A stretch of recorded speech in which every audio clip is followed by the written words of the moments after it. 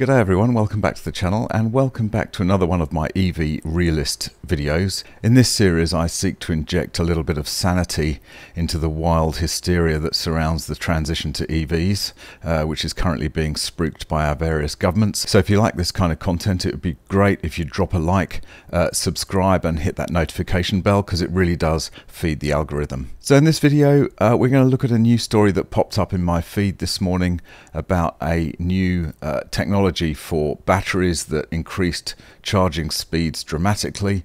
So I thought we'd look at that, and I thought we'd then dig a little bit deeper to see what the story is behind the story. The headline reads, "This electric vehicle competitor blows Tesla supercharging out of the water." That's quite a bold claim. The long time for charging is a barrier for entry for most people trying to adopt the plug instead of the pump. According to Tesla, their home-installed wall connector can provide its vehicles with up to 44 miles of range per hour of charge, while their so-called supercharger fast chargers can provide up to 200 miles in 15 minutes of charge. However, the wizards at the Volvo-backed EV rival Polestar have something even faster.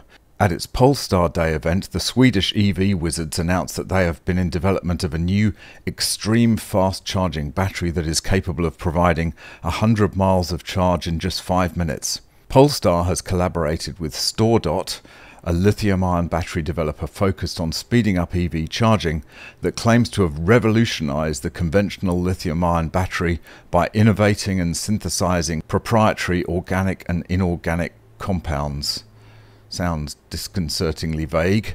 More surprisingly, the firm said that it is on track to reduce the already fast charging rate down to just 100 miles in 3 minutes by 2028 and is aiming for a dizzying 2 minutes in 2032.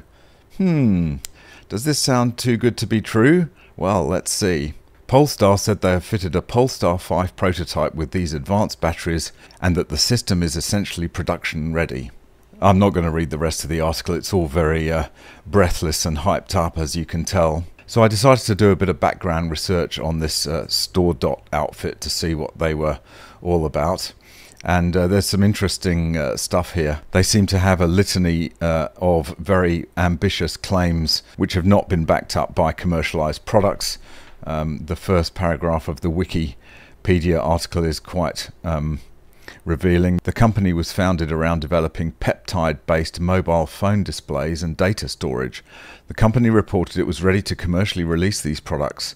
Peptide-based displays in 2016, peptide-based batteries for mobile phones that fully charge in 30 seconds by 2016. It's funny, I don't remember that one ever coming to market.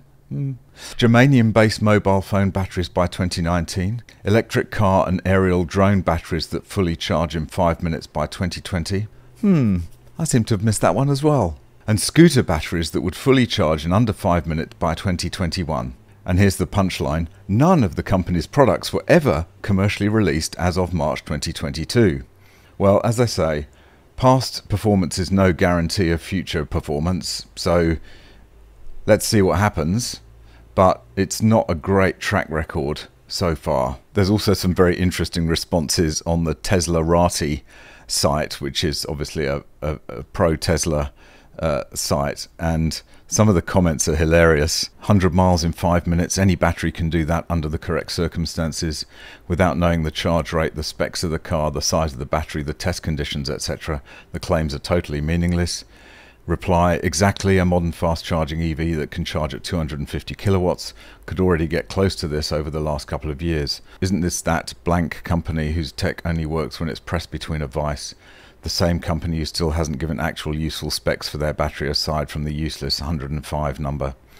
Yeah, look, I'm not going to say that the company is a blank, but clearly they've got a lot of glossy marketing stuff and videos. You can take a look at their website to see that. So they've got to back all this marketing speak with actual results. So if the battery technology is developed that will accept these huge rates of charge, that doesn't get away from the fact that you're still going to need chargers to deliver that huge rate of charge. So say you can push 50 kilowatts into a battery in 5 minutes, that's essentially a 600 kilowatt charger, and the largest we have at the moment is 350 kilowatts. So the fact that the battery can accept that rate of charge is kind of not the point, because we don't have the charging infrastructure to support it anyway. So there's already a lot of cynicism around this, as you can see.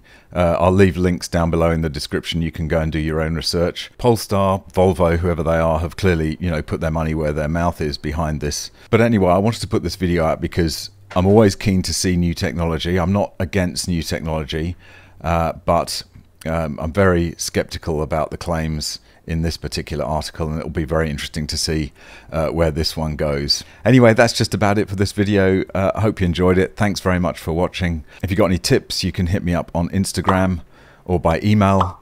I look forward to seeing you in the next one. Bye for now.